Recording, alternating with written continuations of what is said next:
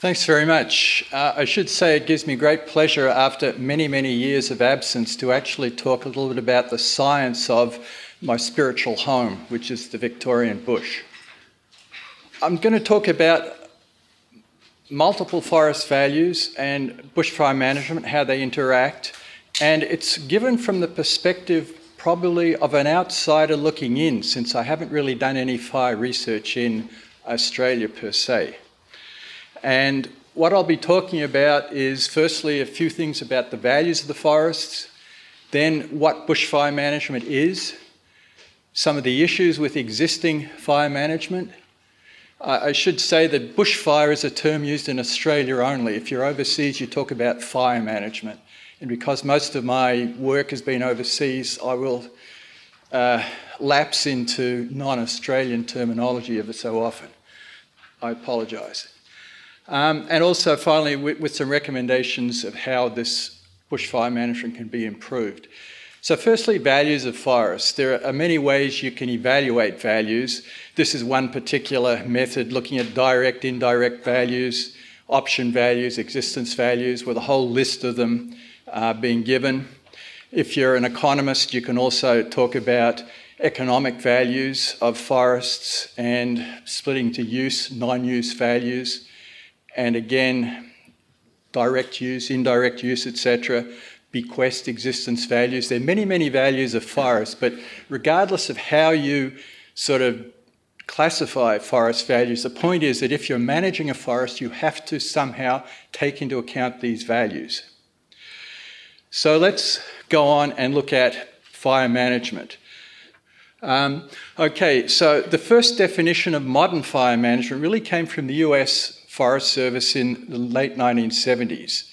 And basically, fire management or bushfire management was an integration of various fire-related bits of information into land management to meet desired land management objectives. Later on, the FAO, Food and Agriculture Organization of the UN, came up with a slightly more lengthy definition, but still involving similar things, a whole pile of activities associated with fire and how they're integrated into sort of meeting land management objectives. In Australia, we have a definition which is a bit simpler, but basically the activities associated with fire and how they can meet land management goals and objectives. In Victoria, we've recently had a draft bushfire management strategy released just this year, which defined bushfire management as simply the activities associated with fire. Nothing to do with land management, nothing to do with how they could be integrated with land management, nothing to do with the relationship to anything else that goes on the land. Bushfire management was separate from everything else, which I believe is one of the major problems with fire management in Victoria. Anyway, so talking about some basic principles of fire management. And I just put this image up here to show you that fire management is conducted all over the world. It's not just unique to this part of the world. The first important point is that it should be subordinate to land management. Land management dictates what you want from the land. Fire management is one component of that. You must have a fire management plan. You must use the best available science. And you must have or acquire knowledge of and evaluate a number of things. Fire behaviour, fire effects of all the activities you're doing, what's available, what your values at risk are. And in Australia also, I think it's important to consider and know something about Indigenous fire knowledge. Now, we have in Victoria these bushfire management strategies which come out for different regions of the state, which are essentially something similar to a fire management plan. But what are the current issues? What are the major issues from my perspective, as I said, more or less as an outsider, because I haven't been working intimately in the field here? Firstly, and you'll heard about this already, you'll hear more about it again, past forest management, which includes both timber harvesting and fuel reduction burning, has increased forest flammability and the likelihood of more severe bushfires. Current fire management, from my perspective, is focused almost entirely on reducing fuel loads, primarily through prescribed burning. And most other values are ignored, human health's ignored, land management objectives are ignored, fire management sits by itself. We don't have a good knowledge of what's present in the forest that we're supposed to be managing. Current prescribed burning practice is not very good, it needs improvement. And since it's so dominant, it's worth commenting on. And also, finally, the tools, well, not quite finally, but the tools that we have to assist fire management need improvement. They're not based on the best available science. And finally, there doesn't seem to be any control over bushfire management in Victoria. People who are conducting fire management can do whatever they want, and there seems to be little recourse to do anything about it. So just looking at the first thing, and in front of me are people who know much more about this than me, but I'll just point out that typically many studies, not just one or two, but quite a few, have shown that after a fire, the hazard's low, but then it builds up with time to a peak before it drops down again. And current fire management, burning every 5-10 years or whatever, keeps us on this high flammability situation, which you see on the left. Other studies have shown similar sorts of things. And forest harvesting, past harvesting, you've already seen this figure this morning. David Lindenmayer showed it to you, pointing it out how harvesting here, in this case following the 2019-20 fires, has increased the likelihood of more severe crown fire type situations. Now, I'll just add to this a study that I've done in Canada a number of years ago in southwestern British Columbia, which found something very similar following forest harvesting. You see, initially there's a low crown fire hazard. It increases with time since harvesting, and then drops off again, followed by a slight increase in old growth forests. Point is, maximum period for a crown fire likelihood, crown fires being the most serious, intense, severe type of fires we can get, typically occurs 20 to 70 years after harvesting in these coniferous forests in Western Canada. Similar results have been found in the Western US. The point is, I mention this not to promote this work, but to point out that there's been a lot of criticism of any study in Australia which sort of comes up with results which contradict conventional belief. But the increase in fire severity, likelihood after harvesting has been found elsewhere. It's not unique to Australia. So one can't really criticise the Australian work as being something that's very special or different. It has occurred elsewhere. So we have these burning plans, and if you look through them, they say all the right things. However, in practice, when you look at what's planned for the state, these are prescribed burns that are planned, fuel reduction burns for the next few years in the near future. The state's just riddled with them. And in Victoria, bushfire management strategies are dominated by the objective of reducing this mythical thing called risk. And they've got these nice graphs which show what residual risk is as a function of time. Basically, if no forests were burnt, if everything was present, long unburned, you'd have 100% risk. And if you start burning things, then you reduce the risk. And according to this line that's appeared over the years, this is what's happened. And of course, the strategy is to keep the risk below this 70% figure by burning or fuel reduction control, usually burning, which is in that green bar. And if you don't do it, then what's going to happen is the risk is going to follow that dashed line up to 100 again. Of course, with bushfires occurring, that'll never happen, but this is what the plan says. Now, the use of the word risk is a bit confusing anyway, because the management plans talk about house loss, risk of house loss, as well as bushfire risk, and the two seem to be interrelated, but they're quite different things in practice. And risk is also determined using a computer model called Phoenix Rapid Fire, which basically treats fuel quantity as synonymous or equivalent to risk.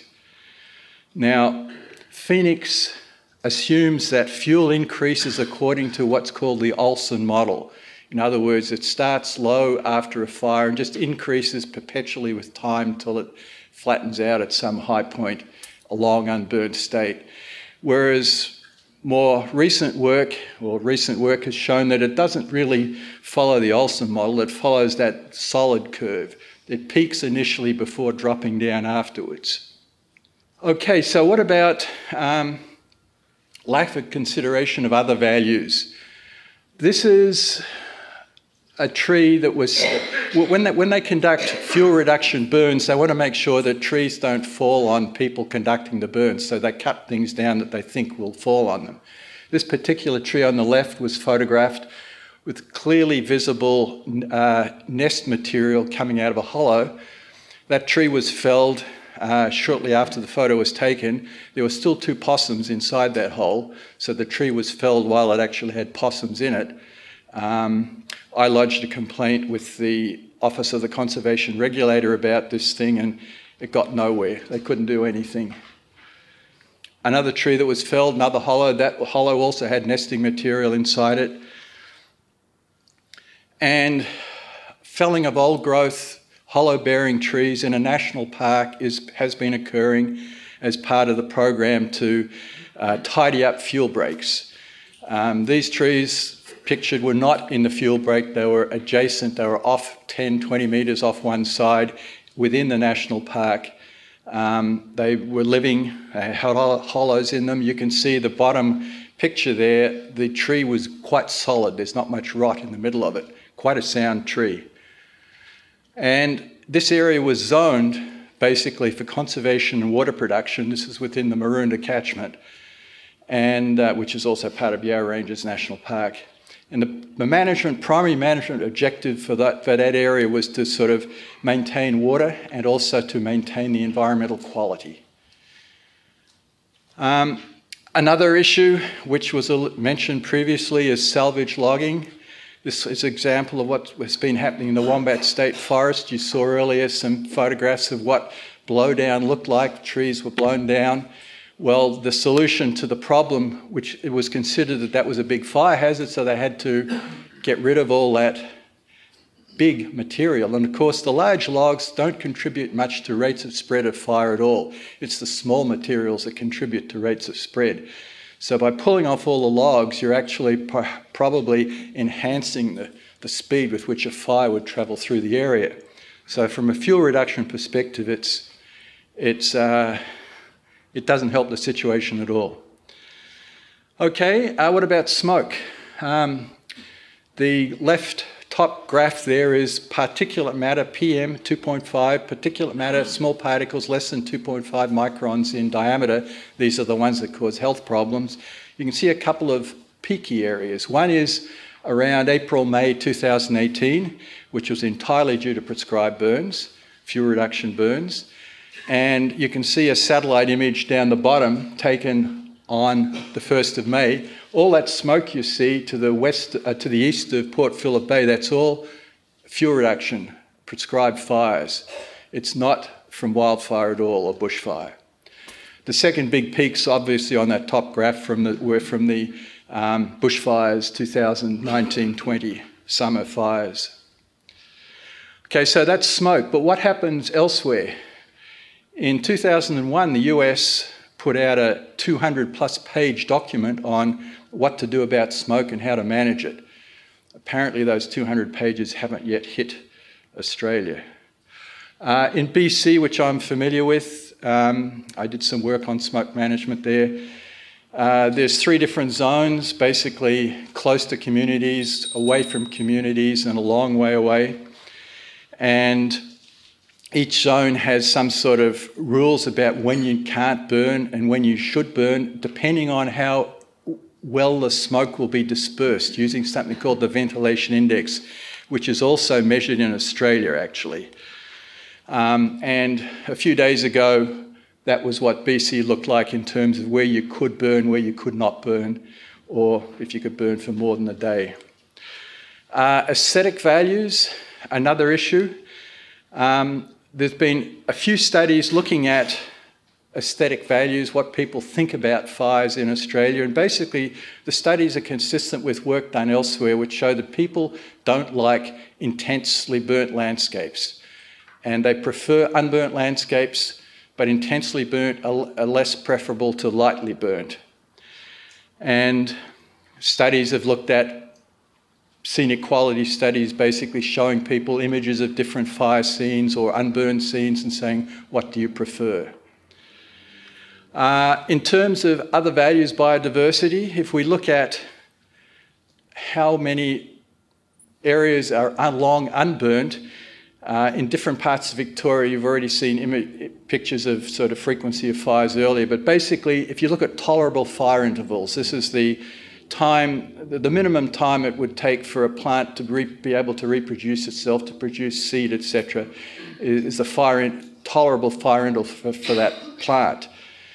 And a lot of that image there is red. In other words, it's below the minimum tolerable fire interval. So another fire in that area within that time would sort of cause many species not to be able to regenerate. Just looking at ecological vegetation classes, different environments in eastern Victoria, the blue part, this is the percentage of each different EVC that's been burned within a certain time period, the top graph being for the last 15 years. And the blue is due to bushfire, the orange is due to prescribed burns. So you can see that prescribed burning, particularly in the drier forests, which are the ones on the right, the cluster of forests on the right, the lower elevation ones, has been adding quite substantially to the amount of fire in those forests. And the tolerable fire intervals basically come primarily from this publication in 2010, which listed different intervals for different types of vegetation or EVCs. And basically the thing was that for a high severity fire, the minimum tolerable fire interval was about 15 years plus, was greater in the wetter forests such as the ash forests. And a large chunk of those EVCs had been burnt within the last 15 years. So another more recent study there by Muir looked at one particular species, Banksia spinulosa, and found that the minimum tolerable fire interval for that species was actually greater than had been previously assumed. So when you start delving into individual species, you find that these minimum tolerable fire intervals may actually be greater than the ones we currently accept. Just a few quick comments about water and other value. Basically, if you look at what's been happening following a fire, there's this initial increase followed by a decrease, and those crosses in that figure represent actual measured values, and people have tried to model this by putting lines to it. You can see some lines there, different authors. But basically, the crosses are all over the place. It's not easy to predict. And the conclusion, one conclusion of a recent study was that it depends on how quickly forests thin out, which is not very easily predictable. Now, another study looking at drier mixed species forests found interestingly that a low severity fire increased the amount of evapotranspiration compared to a higher severity fire, because the lower severity fire enhanced plant growth to some extent, so there was more transpiration. The net result was that the higher severity fire actually caused the lower severity fire caused less runoff than did the higher severity fire in that particular situation. We have things that are supposed to be done for fire management in Victoria. Basically, it's all focused around one particular thing, fuel reduction. If you look at causes of fires, you can see that lightning causes about 25% of fires in Victoria, 75% are caused by people, and of the area burnt, about 45% is lightning, 55% is by people, and of people, deliberately lit fires, arson-type fires, by 25% of all fires in the state, and the second largest chunk of area burned. So that's the sort of thing that fire management should be focusing on. Now, just going on to an area that was supposed to be burnt, I said our knowledge was inadequate. We assessed this area, we came up with these things. The EVCs were incorrectly mapped, over 25%. We found a number of endangered species in this area, and there's a great variation in fuel types, forest vegetation, all of which is to be burnt at the same day. So a fire in all those different ecosystems presents problems. Okay, so we need to improve burning practices. Fires often escape. Prescriptions allow fires to escape because they're very broad. They don't consider smoke. They don't consider ecological impacts of what they're doing. Studies showed that. And looking at Corranderk bushland near Healesville, a fuel reduction or don't know whether you call it ecological fuel reduction or whatever, but a prescribed burn in December 21 caused a lot of, basically the fire scorched all the leaves on the trees. 2 years later, the trees are dead totally. We need to use best available science. The Olsen model, as I said, used to forecast or predict fuel is incorrect. Not a single study has found the Olsen model to be the accurate or correct model. Every study that's been done has found the opposite. And also it uses, Phoenix Rapid Fire uses this fire hazard guide to indicate what the fuel hazard is. I won't go into this in detail, but basically it's very subjective. Okay. There has been a very recent, only last week this came out, to try and improve the model, but there's still problems with it. But I guess one of the key problems is how much weight should you give to this dead fuel anyway if you're measuring it when it has little impact on fuel hazard. Okay, little apparent control over management in Victoria, I've mentioned this. Recommendations to improve. This is my last slide. We'll go through them all quickly. Basically, what I've said, integrating what I've said, if you implement these things, you will improve bushfire management in Victoria. But one of the key things, it should be subordinate to land management. The land management objectives should determine what you do. And there's many things that you should be doing to improve it, according to what I've just put up there. Tools need to be improved. The practice needs to be improved for fuel reduction burning. And if you are going to use fuel reduction burning, then try and emphasise lower intensity severity of patchy type fires, similar to indigenous burns. And if you're going to cut down trees, well, firstly, you should figure out what you've got before you do anything on a site, do inventories, which are not done, and you should always monitor the impacts. Okay, and I'll finish there. Thank you. That's a fuel reduction burn or ecological burn in the Northern Territory, Indigenous burn. Thanks.